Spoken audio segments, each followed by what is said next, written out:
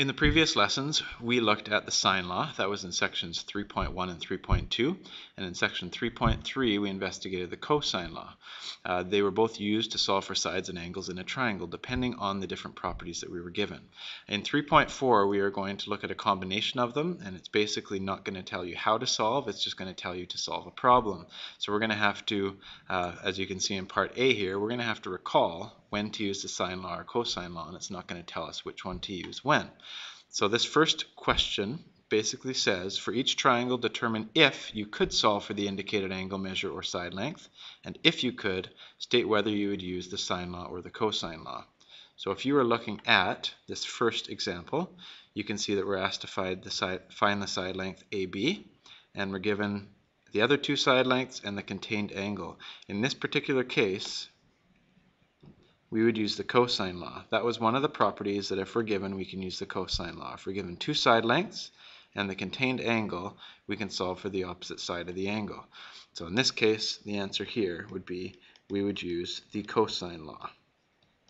Okay, next problem. In this problem, what you can see is we're not given all three side lengths or two sides and a contained angle, so we are not using the cosine law. And the rule for using the sine law is we must have an angle and its opposite side. If you investigate this problem, you will notice that we do have a side and its opposite angle, because this is technically 90 degrees, which is sometimes hard for students to identify. So we've got an angle and its opposite side, and we're solving for an angle for which we have its opposite side. So this is a classic case of solving for an angle using the sine law. Okay? In the next example, you'll see here that all we're given is two angles, so we could, in this case, find out the third angle, if you would like to. Your third angle would be 67 degrees.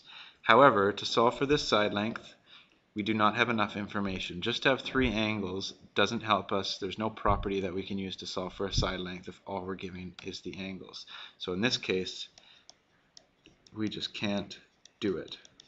Okay, and the last example here is solving for this side length. It doesn't look like we can use the cosine law because we're not given two sides and a contained angle or all three sides. And for the sine law, you might think that we cannot use the sine law either because the only side we're given, we don't have the opposite angle. However, if you investigate a little bit more closely, what you could do in this case is first of all find out that this angle, which I'm labeling in blue, is 52 degrees, because angles in a triangle add up to 180 degrees, and then we could, since we have an angle in its opposite side, we could then use the sine law to solve for side AC. Okay, so this is a classic sine law case of solving for a side length, but we first of all had to identify what angle A is, but then we could use the sine law. Okay? Now we're going to get into some word problems. We're just going to do one more in this particular lesson. And here's the problem. It says the world's tallest freestanding totem pole is located in Victoria, BC. Manuel wanted to determine the height of the totem pole and recorded the following. He walked along the shadow of the totem pole and counted 42 paces. So he walked up this slight incline and measured 42 paces. Okay. Next, what he did is he estimated the angle of elevation of the sun was about 40 degrees. So this angle with horizontal is 40 degrees, and he observed that the shadow ran uphill and estimated that the angle the hill made with horizontal was about 5 degrees. So this angle right here between horizontal and the slope of the ground was 5 degrees. And it says, how can Manuel determine the height of the totem pole to the nearest meter? Now, it's a little bit of a complicated problem. We want to determine the height of the totem pole. In some cases, what you might want to do is just start somewhere. Or, to give you an idea, if we are looking at this triangle here,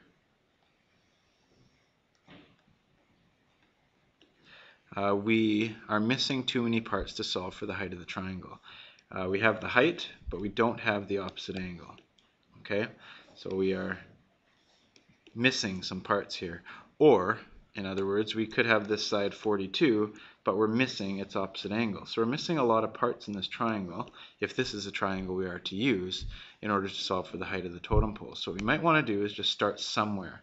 And that's what I always suggest on word problems, is even find out things that you don't necessarily need to know.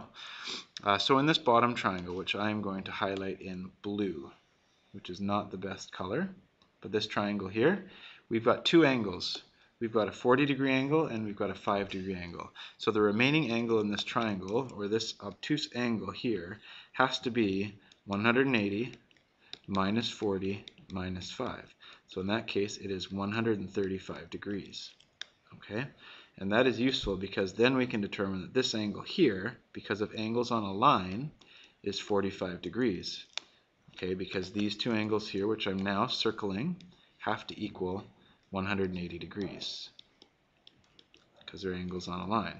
Okay, and furthermore, we know that this angle here, angle B, would be a right angle with horizontal. So if we've got a 5-degree angle, then this remaining angle in this triangle has to be 85 degrees. Okay, because they add up to 90 degrees, the 85 and the 5. So if you follow my logic, and we're getting actually close to the answer, again I just stated, why don't you just find out what you know?